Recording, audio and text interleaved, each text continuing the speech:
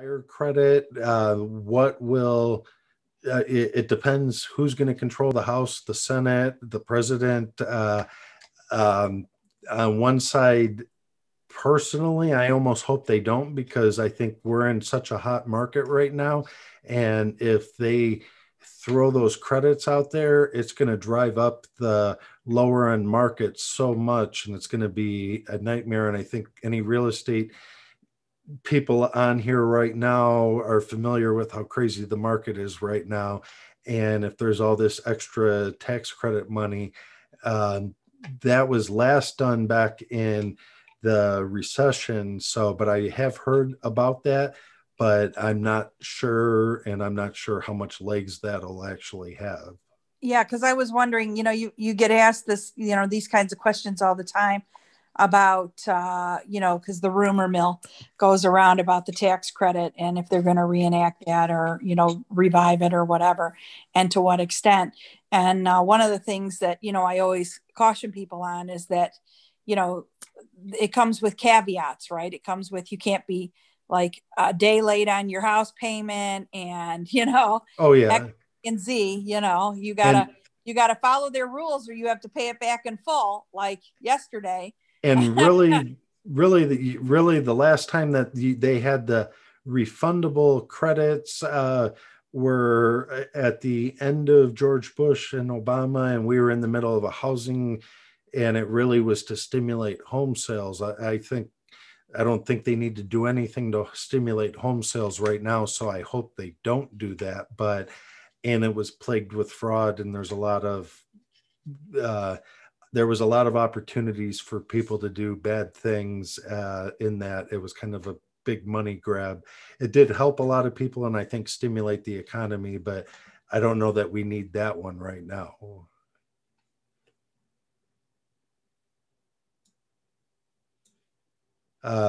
Have a question here. Wholesale a home for 85,000 as an individual and paid 35,000 in fees at closing. How much of the 50K profits taxable?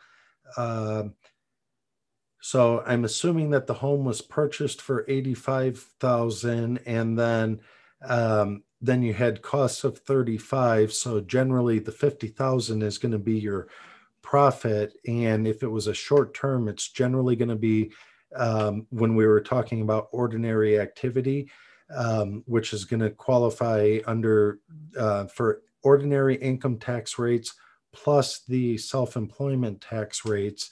And that definitely may be something worth looking at.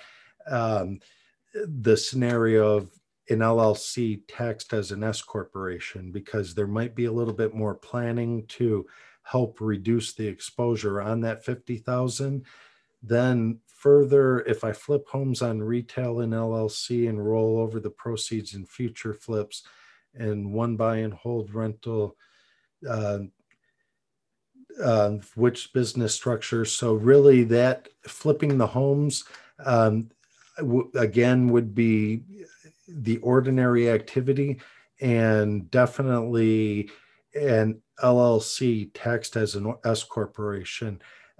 If I was wholesaling houses at that dollar amount and flipping houses, I'd probably have one entity, either an S corporation or an LLC taxed as an S corporation, and then start planning there. In that situation, sounds like there's already 50,000 potentially of income, and then there's also how the flipping income. So let's just say in this example, maybe the net profit is $100,000. If you're not an S corporation and you're an individual or an LLC, you're going to be subject to the ordinary income tax rates plus self-employment. That same 100,000 through an S corporation is not going to be subject to self-employment, but then we do walk the question of what's called a reasonable compensation. So there may be a W-2 that's needed, but maybe a lower amount would qualify as reasonable compensation. So that's where just really being able to be able to manage that. Wouldn't 100% eliminate it, but I think there's a lot of dollars to um, be able to plan and strategize for that. Again, I think that $85,000 example would be worth some planning and setup. And that's a perfect example that I would say if somebody gave me those same numbers and they were 8,500 and 3,500 and a $5,000 profit, an LLC may do the trick and may not be worth the extra tax return. So hope that helps and explains that side of it.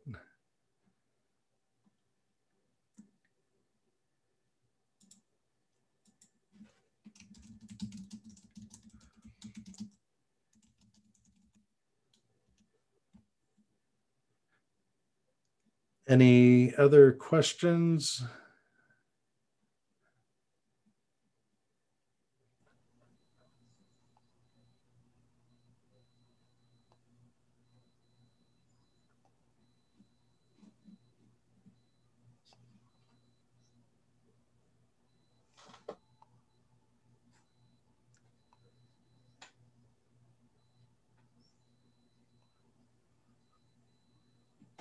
One thing I remember Mark and I were talking when we were organizing this. Even I think you had brought it up, Mark. Sometimes people have prior tax situations, and as far as debts and situations with the IRS, one thing I bring up a lot of times trying to get everything worked on, understand your situation. Depending on the dollar amounts, there's offers and compromises and different situations. I've had clients that haven't filed in years past or have had some prior tax bills. Definitely something to look at. The IRS right now has some, I believe it's called a Fresh Start program. I don't work on a lot of those. Because one of the things personally, I will say, the IRS takes into account age, future earning potential. They take into a number of factors when they're working with somebody.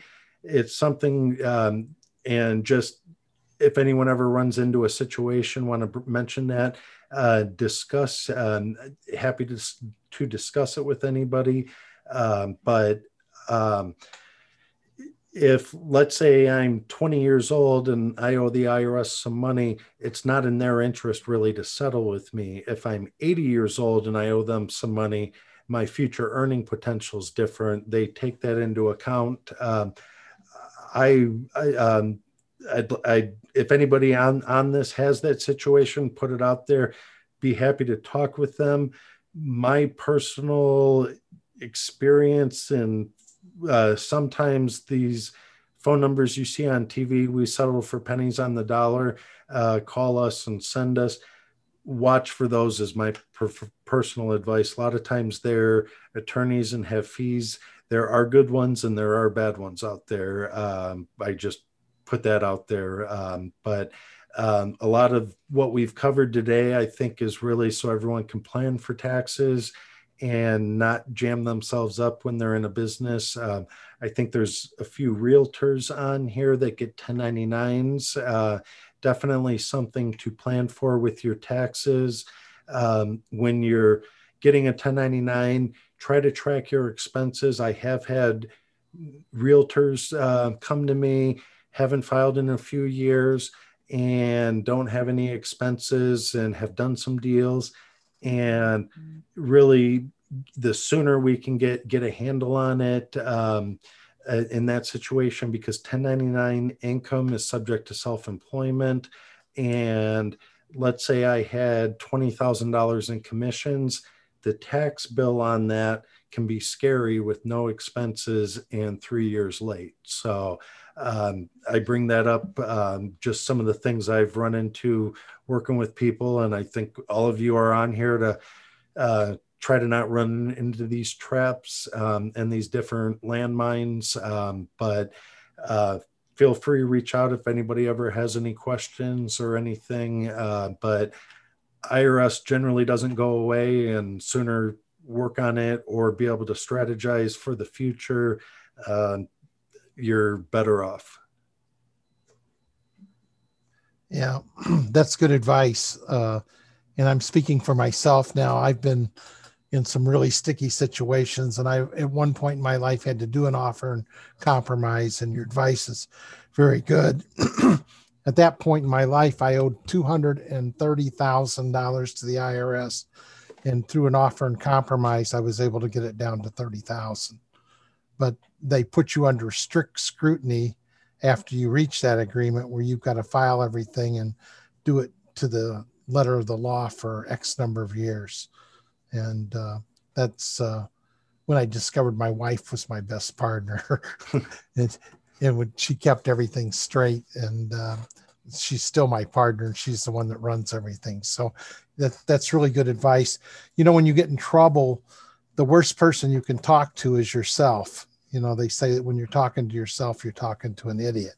So you want to put stuff in dialogue and get hold of other people that have been in that situation, or talk to a professional like you, Frank.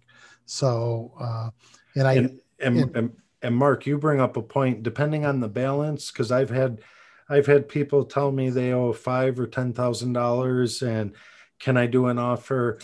Well, when you look at the professional fees, your future earning potential, let's set up a payment plan, and I'm not going to rip you off and take your fees to try to get what I can tell you will probably most likely get rejected.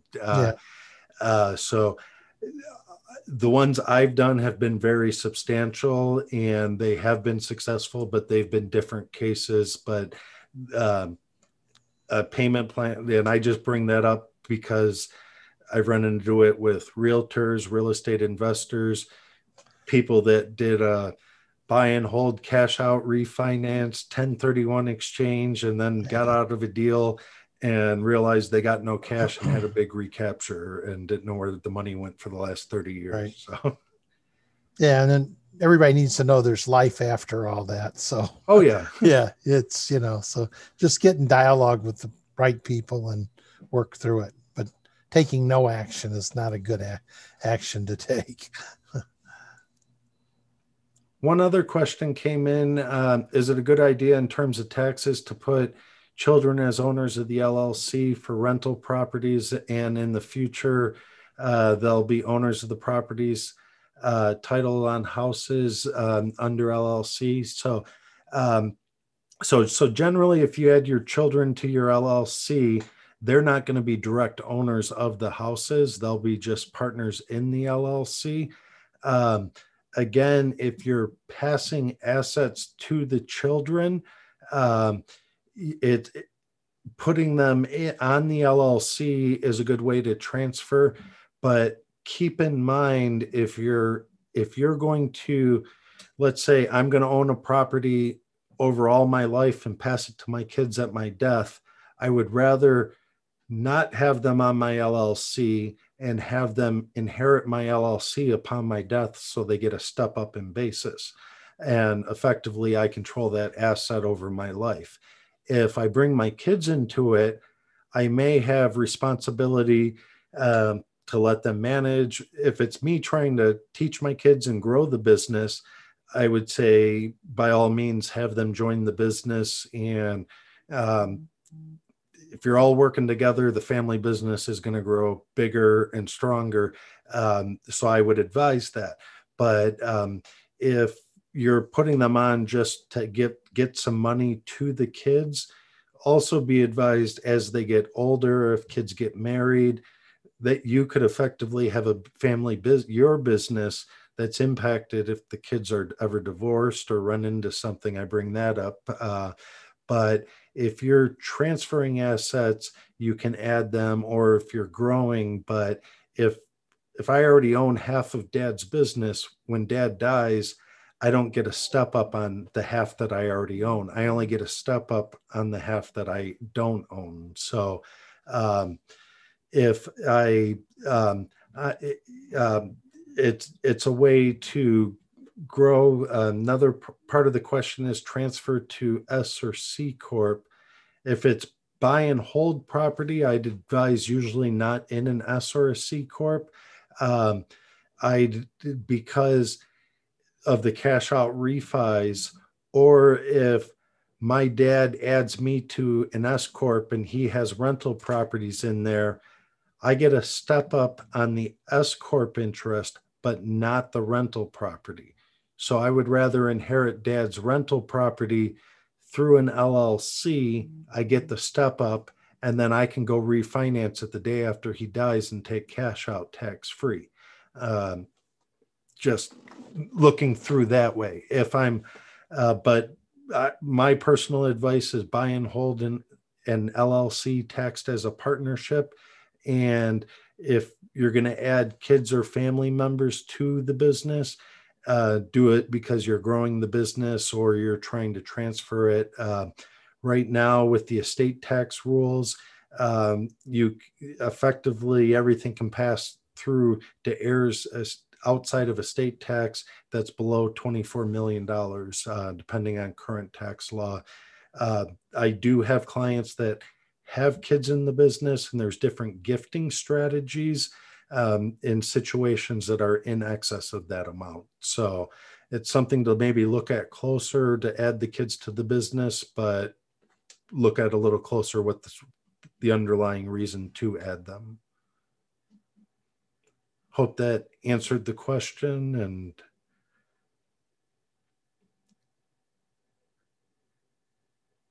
okay, but I think kind of winding down. And if any questions come up, feel free, connect with me. We can discuss further or connect with me on some of the social platforms. Frank at CPAnerd.com, and go to CPAnerd.com to connect. And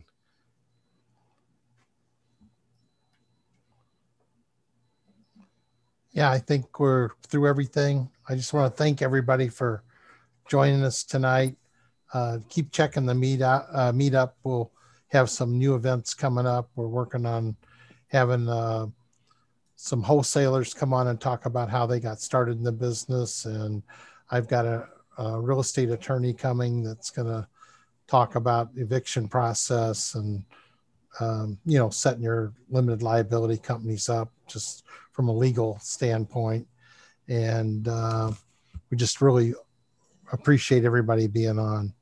Absolutely. And Frank, maybe after all the dust has settled in 2021, we can have you come back and talk about the tax updates. Okay. Yeah, that'd be great. I've got some stuff I want you to talk about too, but we'll talk about that later. Guys, I really appreciate you being on. So, and don't be afraid to make an appointment with Frank and talk to him. Thank you, everybody. Thanks, Frank. Thank you. Thank you, Frank. Thanks, Frank. Thank you.